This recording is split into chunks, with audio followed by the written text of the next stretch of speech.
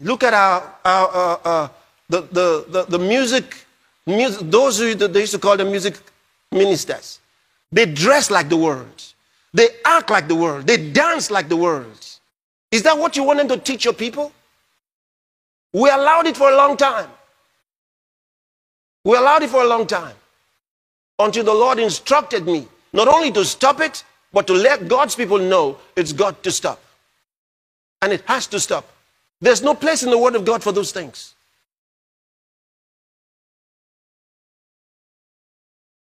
We must have God's churches return to true praise and true divine worship. What it is supposed to be in the Word of God. Let no man deceive you with carnal words. They've done these things for more than 50 years. And the results have been the same. Carnality in the churches. And these people don't listen to the Word of God. Once they are done with singing in your church, they jump to the next church. And when I say things like this, the next thing is, if they don't like it, they go and start a church. Because they are not used to sitting to listen to the Word of God. These are not soul winners. Because it's all about money at the end of the day. Money and fame. That's what they seek. Money and fame.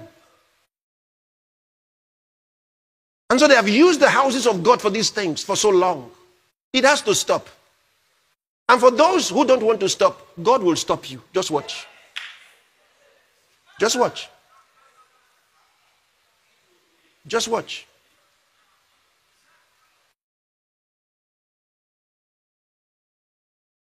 And God sent me to tell you these things.